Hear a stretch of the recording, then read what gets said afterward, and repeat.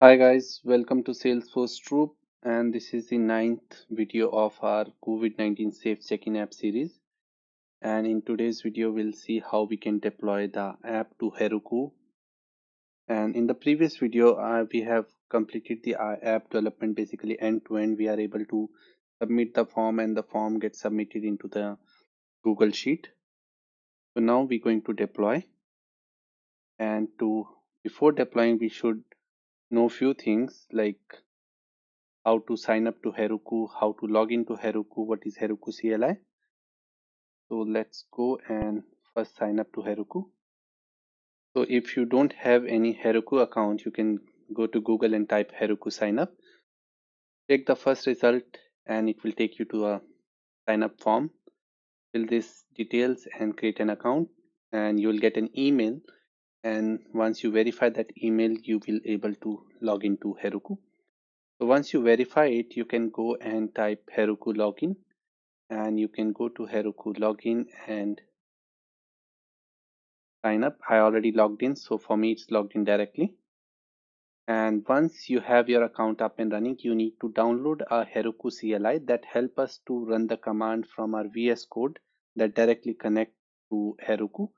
So type Heroku CLI download in your Google, and it will take you to a description or documentation page where you can see how you can download the Heroku CLI. All steps are given here, and based on your operating system you can download it.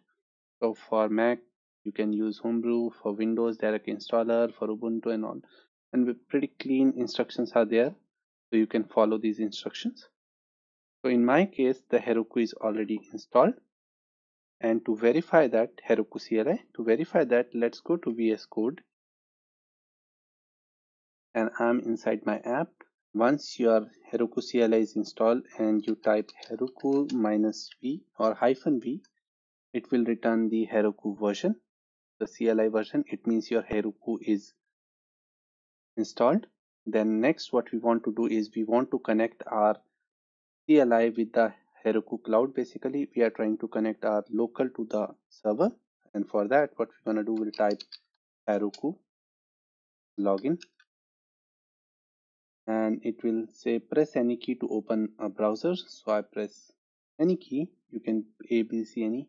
So I pressed one, and it will take you to a login page, and you click on login, and it says I verified your credentials, and you can close the tab. And once you come back, you will see you logged in as salesforcetroop@gmail.com. That's my email ID that I am using to connect to Heroku. I'll clear the terminal now. And now we have to perform some tasks before pushing the code to Heroku. So now, right now, when we are running the command npm run watch, it's running the client separately on 3001 and our server running on 3002. So I want a way we can deploy both things separately, but our app is very small, so I want to deploy the app as a one bundle, and it should host on a single endpoint. And for that, what I can do is I can serve the client from the server itself, and that's very easy, and it's already given in the script server.js. We can move this code directly to server.js as well, but let's go with the simplest approach. In server.js, if you see, we are using app.use express static, and we are saying express server, you serve the static resources that's under the distribution folder. And distribution folder we create by running a command npm run build. So what we're gonna do is we'll take these two lines, we'll copy it and come to api.js and paste it below this. So now let's run and bundle this command first. So we'll say npm run build. So it will bundle our code and generate a distribution folder. It's already there, but it will delete and regenerate it with the updated code. So now it's get deleted. So it's generating the bundle file. So now new distribution folder is ready. And now to run this, what we can do is we can simply go to package.json and see which command only run the api.js.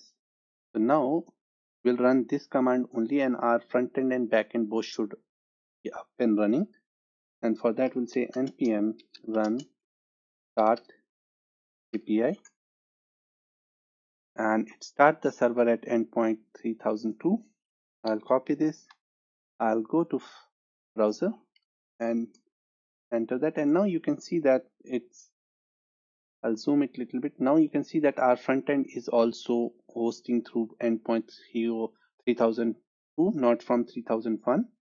And let's fill one detail, John, or this time I'll say Mike, and mike@gmail.com, some file number, and hit check-in. And now it's submitting the form, and it's submitted. Welcome, Mike. And if we go here, and you can see that Mike details has been added. And now what we can do is, now we know our front end is serving through the backend only. Basically Express server is hosting our front end as well. So that's running fine, and I don't want this API v1 endpoint to come on the screen. And for that what we can do is we'll just simply say API, or in the last console we'll say app is running on, that's it. And we'll do one more change before deploying to Heroku. Heroku understand, or basically add the port dynamically, and for that it just bind it to directly process.env.port, not API underscore port. So we'll remove API underscore from both of them. If you looked at here under the server.js, it's already not available. Only in api.js it was there, so I removed it from here. And now we'll follow some steps for deploying it. So before that I'll stop the server, and now I'll run the build command again because we have done some changes in api.js. And let's add one more file here, but before that let's go to a slides. So these are the steps that we should follow while deploying our LWC OSS app to Heroku. This is the slide that I used in my previous course. So till now we have performed, we have our app ready, we have Heroku version ready, basically Heroku CLI is installed, we have Heroku login. Now we'll create an Heroku app. So let's go and create the Heroku app. And here to create the Heroku app, let me clear this. I'll say Heroku create, and it will create an app for us on Heroku. And our app name is safe-journey 3000 something. And this is the Git version of that Heroku. So this Git will point to Heroku only. We'll use this URL in a minute. Let's go back, and now our app is ready. Now we have to create a proc file. Proc file is a file specific to Heroku that gives instruction to the server what to perform. And let's go and create this. And it will be at root level, and it starts with capital P proc file, and there is no extension, no dot, nothing. Just hit enter. And here what we're going to do is we'll write the command. First we'll say web colon, we are telling this is a web app, and then we are giving the instruction or the command that server has to perform. So we're saying npm run start API, and that is the command that we use to start our api.server. That's the command we are saying, run npm run start API. So we have added that instruction to proc file. Let's go back, and now we'll add these details to our Git. So let's go back and perform the Git operations here. So first operation is git init. Then we'll say git add all the files. Then we'll say commit message. The git commit message is deploying COVID safe checking app. And now we are going to set the remote so that my machine know at which Git instance of Heroku we need to push the code. So we'll say git remote add Heroku, and then we need to get the git URL that we got while running the command Heroku create. Copy this and paste this URL after that and hit enter. And then we'll run the command. I'll clear this, or I'll not clear it. Maybe we need this URL. Now the final command is git push Heroku main, and I'm hitting enter. Now this will push the code to Heroku, and where it will push the code, it will push the code to this git URL, and it's saying no app as young sure found. So let's fix this issue. So this error is because there is already a Heroku remote exist. So what we can do is we can clear the console first and add a command git remote remove Heroku. So I'll hit enter, and now I'll set the Heroku remote again. So git remote add Heroku and that URL, and now it's edited. Now let's try to push and see whether it's allowing us to push. So I'm running the same command git push Heroku main, and if it starts, yes, it started running the command. So it will take 1 or 2 minutes. So it will perform all the operation, installing the binaries, resolving the node versions and everything. Take some time to install the node modules. Now it's creating the build configuration, starting the build process. It shows you each and every step that it's performing. Then now it's caching the node modules, pruning the dev dependencies, and it shows build succeeded. Now it's compressing.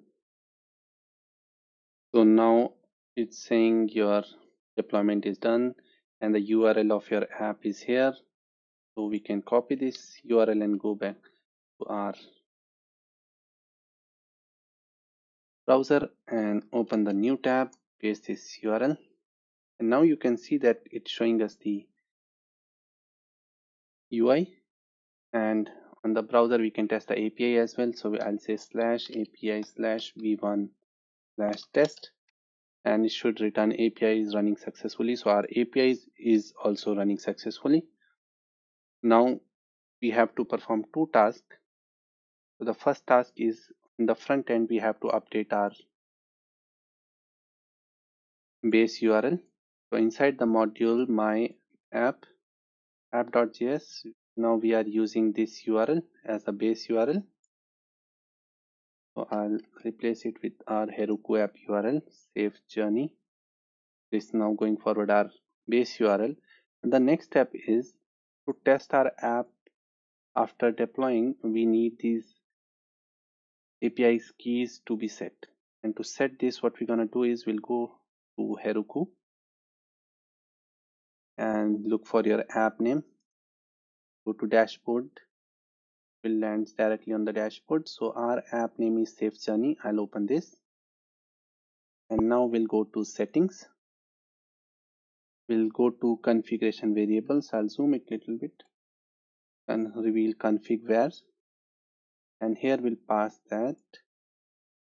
So here the first key is sheet ID. I'll copy this.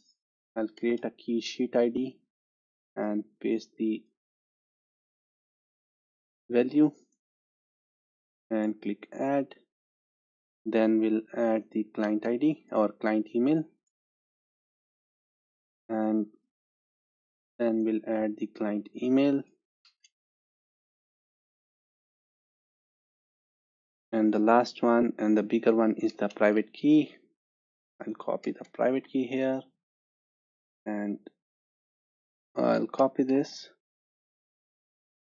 and paste it and add. So now we have set up our all secret keys to the dashboard directly. We haven't pushed it, and now I need to bundle this again because I have done some changes in app.js. So I'll say npm run build. So it will bundle the file again, remove the distribution folder and set the distribution again. So bundling is done. Now we'll perform the same operation: git add, git commit, updating base URL, and then we'll perform the last command, that is git push Heroku main. So now let's wait for this command to run. It will do the same operation again. It will push our changes to Heroku. It's going to perform the same steps that ran earlier. So it's almost deployed to now Heroku. Just waiting for the final message. Yes, verifying deploying done. Let's go back to our deployed version. So I'll just remove /API/v1, refresh the page. I have zoomed the page, that's why it's looking so big. And this time we'll say Mike Jackson